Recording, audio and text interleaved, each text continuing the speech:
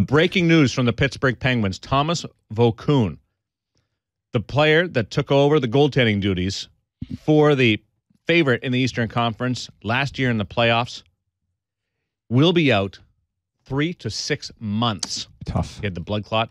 Dangerous. They didn't think it was going to be that long. 3 to 6 months, which now requires some help with the Pittsburgh Penguins.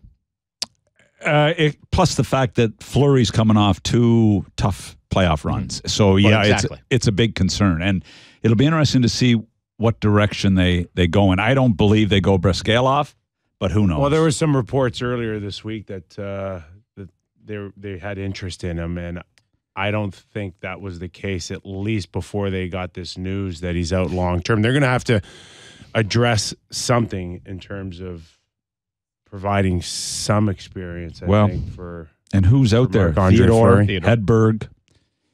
You know, they're older. Hedberg in particular is what, 40?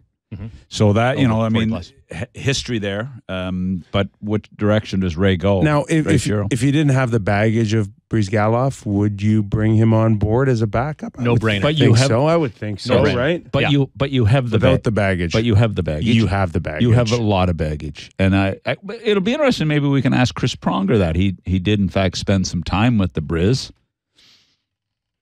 So we'll see. But I pretty strong dressing room, isn't it, in Pittsburgh? Although Ben Eager on waivers, Scott Clemenson on waivers. Would they pick up Clemenson?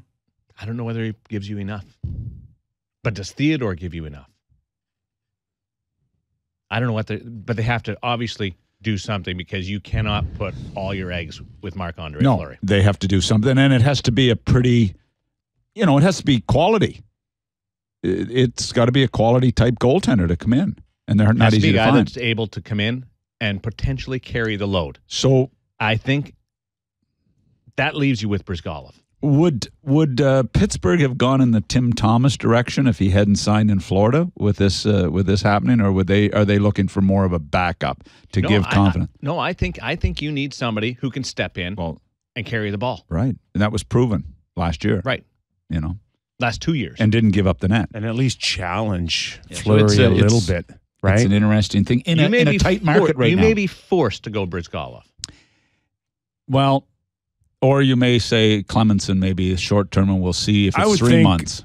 Sid would have a lot to say about whether or not he wants a guy like that in the room. He has a say in this? Yeah, he does have a say in this. If I was a general manager, I'd run it by him. Yes, that would be wise of Ray or anyone else. So what do you say to him? Hey, Sid, you've heard the stories on Briskalov. What do you think? Want that guy in? What do you think? Did you, by the way, happen to run into a good friend of mine and Sidney Crosby's uncle, Rob Forbes, at the road hockey cancer? Yeah, I think I did. Yes, great guy, Rob, who works at Tim Hortons, and just a solid guy that was a great hockey player, and he's Sidney's uncle. Very close to a lot of people. Yeah. What direction right now would you go? Would you take the risk on Briskalov's act? I'd take Clemenson. I wouldn't do anything for a couple of weeks and just see how this thing plays out, and see how Marc-Andre Fleury is. Give him a chance to start the season and but it's see not about the start of the season. But it's easy to pick up Clemenson. No, but it buys you time. But Clemenson buys you time. Nick, Clemenson buys you time. Clemenson buys you time to see if it's a 3-month or a 6-month situation, and it allows your young guy in the minors to play more. So that if and see if he has a chance to be ready, because you can't to bring your young guy up from the minors and sit in the bench because Fleury's going to play the ball. You're better off to leave him in the minors. Take a chance on Clemenson to fill the gap till you find out where you are in 3 months.